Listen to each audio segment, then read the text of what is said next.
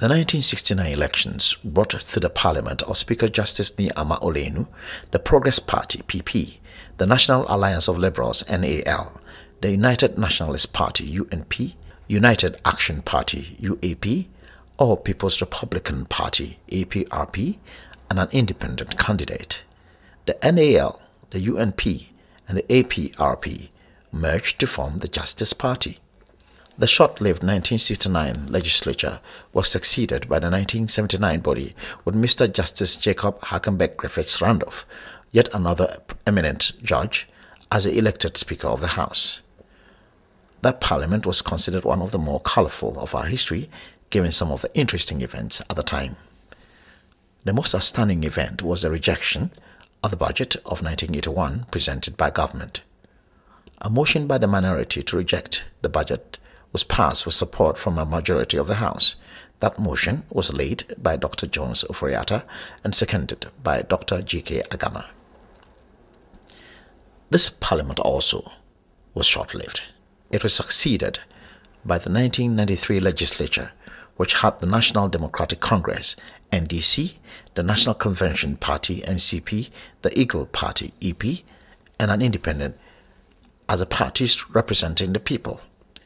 It was the first parliament of the Fourth Republic. The Speaker of that House was the eminent judge, Mr. D.F. Annan. He would be Speaker for the second parliament of the Fourth Republic as well. The second parliament of the Fourth Republic, which sat from 1997 to 2000, had the National Democratic Congress (NDC), the New Patriotic Party (NPP), the People's Convention Party (PCP), and the People's National Convention (PNC) as the parties representing the people in the House. That House had personalities such as J.H. Uso Achampon, one-time parliamentarian in the Third Republic, and J.H. Mensah, one-time parliamentarian in the Second Republic, as majority and minority leaders respectively. For the first time, there was a female deputy leader of the House in the person of Mrs. Gladys Asma and a female deputy whip in the person of Mrs. Comfort Usu. The third parliament sat from 2001 to 2004 under the speakership of Mr. Peter Ala Ajete, an eminent lawyer. The NPP, the NDC, the PNC, the Convention People's Party (CPP), and some independent members represented the people in the House. Mr. Ala Ajete would shock a record as being the first speaker to act as president of the nation for a day in the absence of the president and the vice president, who were out of the country at the same time. The fourth parliament of the Fourth Republic of 2005 to 2008 also saw the same parties in the House as before. The Speaker of that House was another eminent lawyer, Mr. Begina Siche Hughes.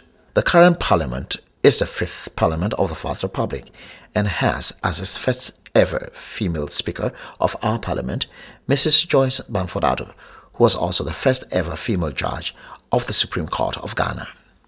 The history of Parliament, as noted, has seen many faces and faces. Today, we credit all the forebears of this august House who have represented us over the years with this program to bring further awareness of their work and that of their current successors to the Ghanaian public.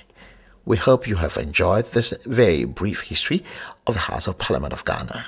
Stay tuned.